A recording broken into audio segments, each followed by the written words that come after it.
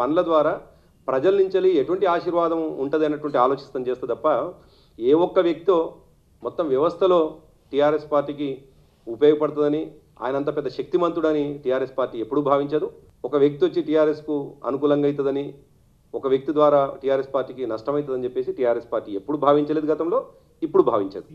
సరే, బయలుదేరినటువంటి పవన్ కళ్యాణ్ గారు ఈ రాష్ట్రంలో జరుగుతున్నటువంటి పనులను చూసి వచ్చిన తర్వాత పోతున్నటువంటి క్రమంలో సమస్యల ప్రస్తావన ఏం తీసుకొస్తాడో, ఆయనకు సమస్యలు ఏమి ఎదురవుతాయో, ఎటువంటి సమస్యని ఐడెంటిఫై చేస్తాడో, లేదు వచ్చిన తర్వాత సమస్యల పరిష్కారం కోసం ప్రభుత్వానికి ఏం సూచన చేస్తాడో వేచి చూడాల్సిందే.